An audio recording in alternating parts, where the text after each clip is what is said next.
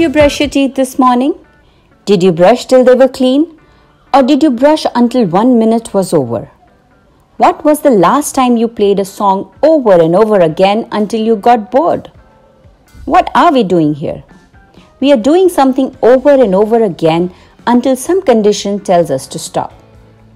In programming, we call this a loop. We need loops if we want to perform some action many times. There are two parts of a loop, an action and a stopping condition.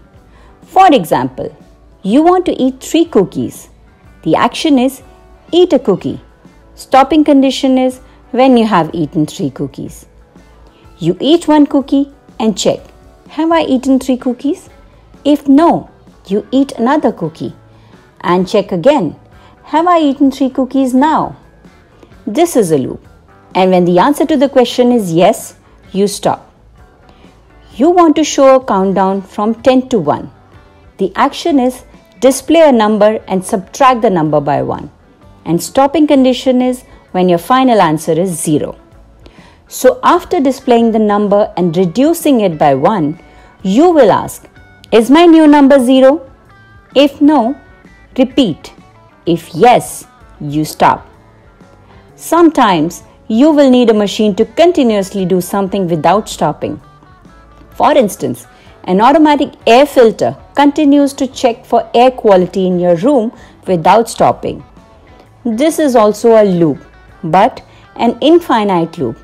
A loop that goes on and on and on, whose stopping condition never occurs. You might want to put up a mood board outside your room, and it will continuously flash your current mood. Your action will be show happy emoji, and stopping condition will never occur, and you play it in an infinite loop. You want to see how easy maths is with programming and loops? Has your mom ever complained you don't know the table of 16? Why not use a program for it?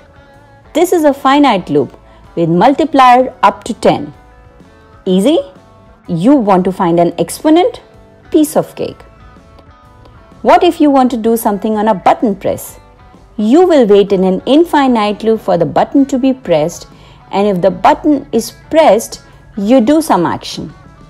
Go ahead and imagine what loops can do for you. Log on to Avishkaar Maker Studio and look for loops context. There it is. So you can see 3 blocks to help you out with any loop you want to make. A repeat while true block. While true means a stopping condition never occurs. So this makes our infinite loop.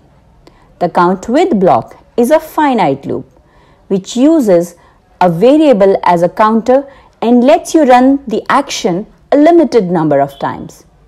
The breakout of loop blocks becomes useful if at all you want to stop the loop, both finite or infinite, in any condition if it changes in the middle of the program and you do not want to wait until the actual stopping condition occurs.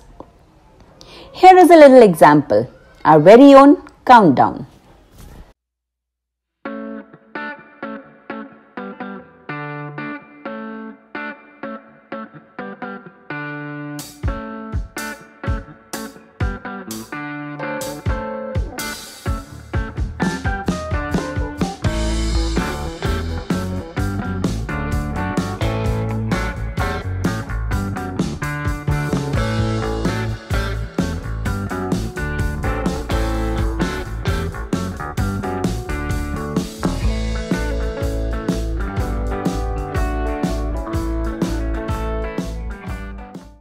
Hope you learned something new today. Happy making!